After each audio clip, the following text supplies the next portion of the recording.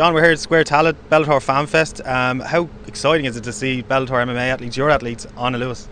Yeah, it's a little bit surreal that I was driving at the nice road there, and Queally there behind me was staring into my car the whole way up. So it's definitely a big step forward for MMA in general in Ireland to see this level of recognition. And just another big show in September in the Tree Arena. You're involved in a lot of them again. Can we go through a couple of them? Obviously, Queally's fighting Benson, Henderson, an absolute legendary figure in MMA. Just a few words on that. Yeah, that's an enormous fight. People involved in MMA at all will certainly know the name Benson Henderson, but that's a guy that's been everywhere. He's been the top guy in the world at one stage, and for Queally to have this opportunity again in front of the sold-out Tree Arena, all those fans, I kind of half joking I wore the Dublin jersey today because we're on our way in to put Kerry to sleep, and Peter will do the same in September against Benson Henderson. And the other fighter here today, Ciaran Clarke, in action again. He's on a fantastic winning streak, especially in the Tree Arena. He's fighting George Sazu.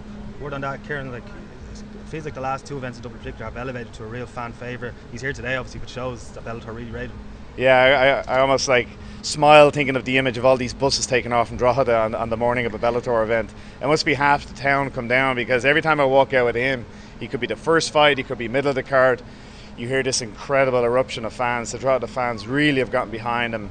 You know, I've spoken about Ciaran in the past. He's fantastic in the cage, but all he's done for the town, the city, outside the cage as well, it's been pretty inspirational. So I'm looking forward to him having another good fight in September.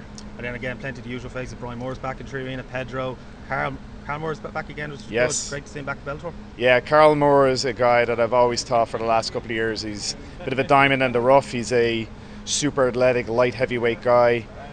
Not too many guys can kick a can off your head the way Karl can. He's got incredible flexibility, great fighter, great pedigrees, multiple time Cage Warriors champion. Now he's in Bellator.